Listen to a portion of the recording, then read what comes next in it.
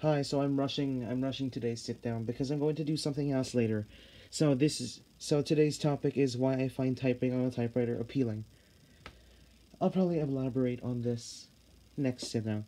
But basically, I have a brother profile electric 12, and I have yet to practice actual touch typing because I've been doing other stuff. So yeah, yeah. So the reason I like typewriters is because mainly the most typewriters aren't electric, so I can just turn this one on and I can start typing.